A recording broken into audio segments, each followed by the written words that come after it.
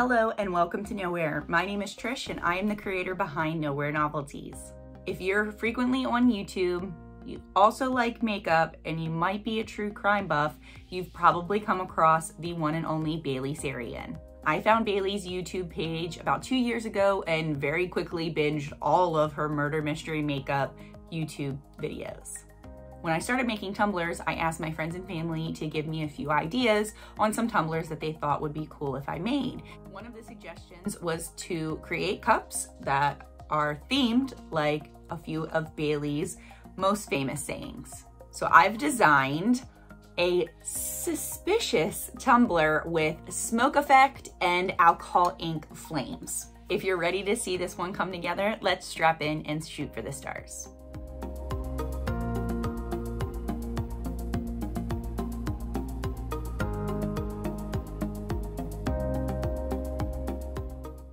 I am starting off with a 20-ounce skinny straight, base painted white. Creating smoke effect on a tumbler is easy, but dangerous. It does come with the risk of a fire hazard. So please be careful, take lots of precautions. If you don't trust yourself, maybe do this outside. I've done plenty of smoke effect tumblers, so I'm pretty comfortable with the process. So I'm taking masking tape, just a bunch of it kind of rolled up, sticky side out on a popsicle stick. This is going to create a lot of black smoke. People also do this effect with like an old fork, but this is just the easiest way to create the smoke in my opinion. So I'm going to light the tape on fire and move very quickly. So the black smoke that's coming off of the tape is actually going to kind of imprint itself on the tumbler. You can see it creating the smoke effect as I spin the tumbler. Once I get the smoke effect to the point that I like it, don't forget the bottom of your cup. Just douse your popsicle stick in tape into a cup of water. I did cover my smoke effect with a layer of epoxy, knowing I was going to go in with the alcohol inks. We all know how much alcohol inks stain, so I didn't want the paint to be raw. I wanted the option to use a little bit of alcohol and clean up any messes if that were to happen. I'm using red, orange, and yellow alcohol inks, pretty standard coloring for flames, quote unquote. So I am just taking the alcohol inks on a makeup sponge that I had cut up and just dabbing. I want to kind of get the color onto the tumbler in a gradient fashion, and then I will work on like separating out the color so that it looks more like detailed.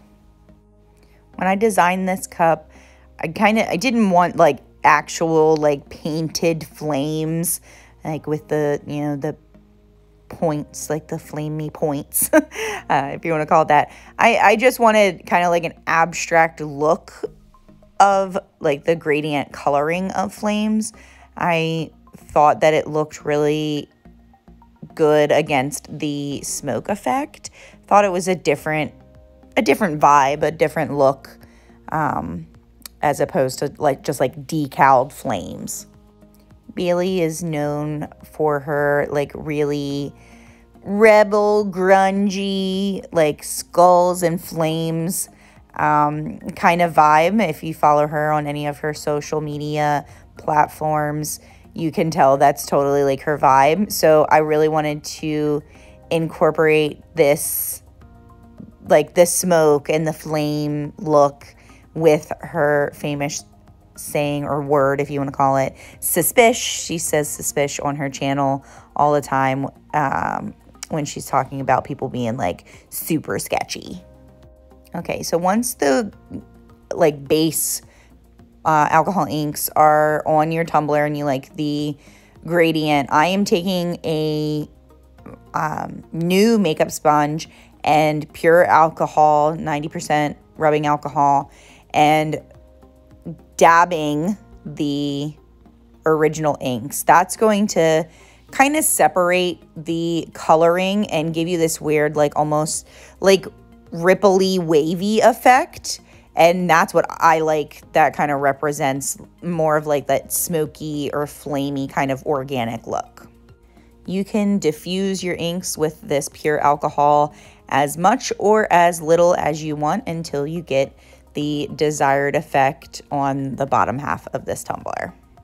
Now, because I too am a rebel, I actually went in straight with a decal without putting another layer of epoxy over my inks. I did allow the inks to dry for well over 24 hours before I did this, and I don't use super tacky transfer tape, so I wasn't really concerned with disturbing the alcohol inks. When I designed this cup, I really wanted the Suspish to be the focal point, so my decal is large and in charge and vertical on the tumbler. Make sure you get it nice and straight on there. I still eyeball it. I never measure anything. But once the decal is on, you're ready for 2 final layers of epoxy, and she's done as usual. If you have any questions, leave them in the comments below. Hope to see you guys real soon. Bye now.